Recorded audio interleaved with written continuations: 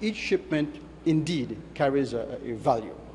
Okay, there's an invoice that shows the value. A portion of that invoice is paid, a portion is financed. The finance portion is then on loan to the government through appel. Huh? But I think, I don't want to split hairs, but to know in advance how many shipments we'll have or what values for the year, we don't know. We know, indeed we will know several days after, because after the ship sails, what the true value is, because it's an average of the Platts for the last, as I understand the Platts for the last 3 days. But it is right to say that we would know by the time the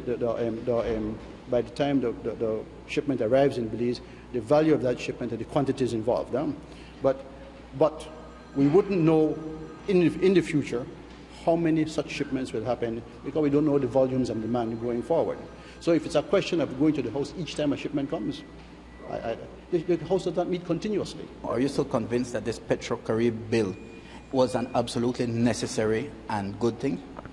Well, it was a bill to end some of the noise and the misconception out there. But the Petrocaribe spending itself has never been a secret. It has never been a secret. I mean, and the government has passes it through the government accounting system. So it's not take the money and run, or it's not a carte blanche to spend how you want when you want. You said this bill was put out there to stop the noise, to end the noise. Do you think it? Obviously not, gentlemen. I got to go.